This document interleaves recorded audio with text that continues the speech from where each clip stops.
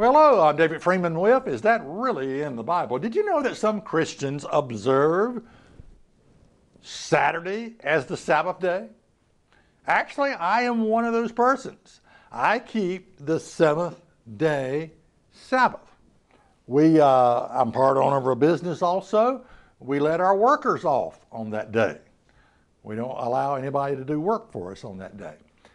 And as a teenager growing up, my family, they kept the seventh day Sabbath. They went to church on that day and they didn't do any work on that day. It was a rest day, a 24-hour period of rest from Friday sunset to Saturday sunset. And to be honest with you, as a teenager, I really didn't care for it that much because, look, I had my life to live.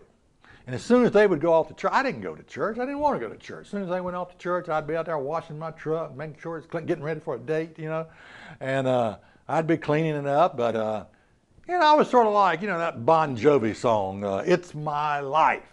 It's now or never. I'm not going to live forever. That was me, it's my life. I'm going to do what I want to do. So I really didn't care for the Sabbath day. It wasn't until God called me and convicted me of the Sabbath that I started keeping it. But the majority of Christian people keep Sunday as the Lord's Day. Now, as far as worship is concerned, I really don't think God gets that upset as far as 1 hour of worship. Okay. I don't think he gets upset if people do it on Sunday, Monday, Tuesday, Wednesday, Thursday, or Friday. As far as 1 hour, as far as people just getting together and saying, hey, let's worship God, let's have a little short message, let's praise, sing some songs and prayer, and maybe have a prayer request. And I don't think he gets upset, regardless of the day. But it's a little more to the Sabbath than just a 1 hour worship. And that's what people overlook. Now, I want to ask some questions. Does it really matter which day we keep? The Sabbath, Saturday, or Sunday? Now, it may not matter to you, but does it matter to God? And the second question is, how can we know for sure which day is the seventh day of the week?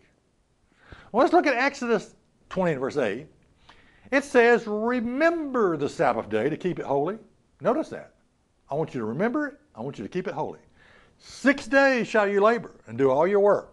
That's specific. But the seventh day is the Sabbath of the Lord, thy God. The Sabbath identifies the God that you serve. Look at that again. But the seventh day is the Sabbath of the Lord, thy God. Again, the Sabbath identifies the God that you serve. That's not just something you should toss out very quickly. You need to realize that.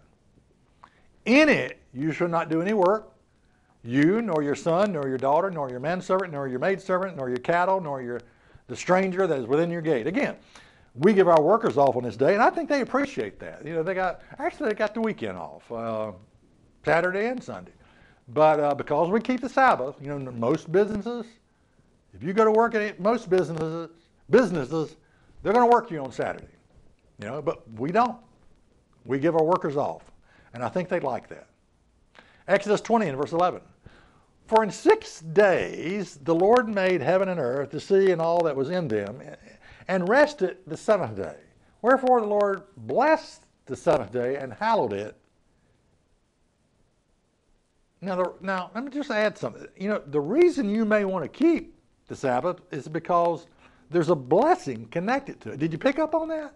The Lord blessed the Sabbath day and made it holy. Anything that God blesses, I want to be a part of. Okay? I do. I really do. Check us out on the web at isthatreallyinthebible.com.